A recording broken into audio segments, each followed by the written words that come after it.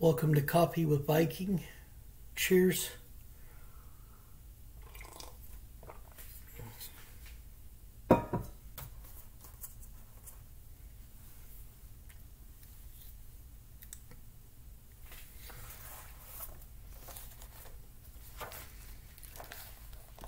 Today's devotion, God shows mercy to save his people.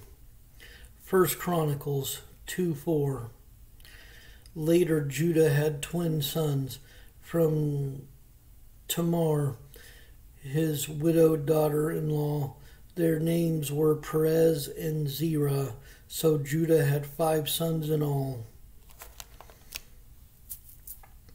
If you were going to make a list of people who demonstrate how to live a holy life, Judah may be at the top of it, having first deceived his daughter-in-law and then sleeping with her because he thought she was a prostitute.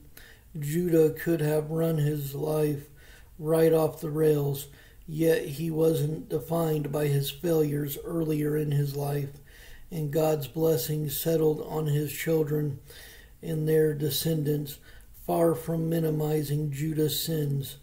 The Lord desired to bring salvation to his people, and Judah's family became Exhibit A of God's kindness.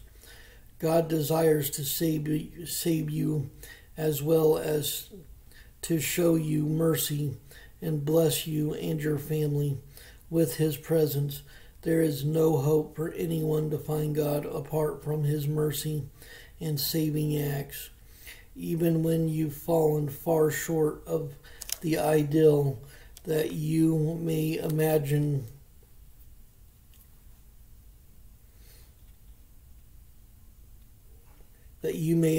for your life, you were never disqualified from God's mercy.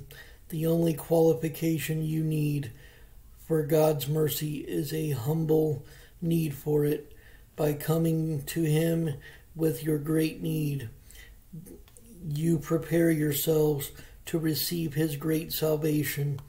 Perhaps the people of the Bible appear larger than life in retrospect, but the accounts left behind remind us that they needed God's mercy and love because they often failed and gave into their passions, just like us.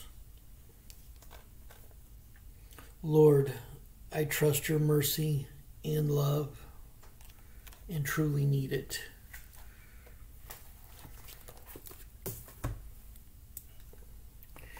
It doesn't matter how far we go into sin.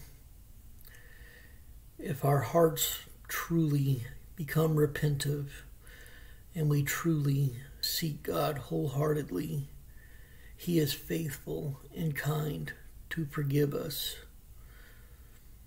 and to give us the gift of salvation. But our hearts have to be in it. I love you all. Stay blessed. Stay caffeinated.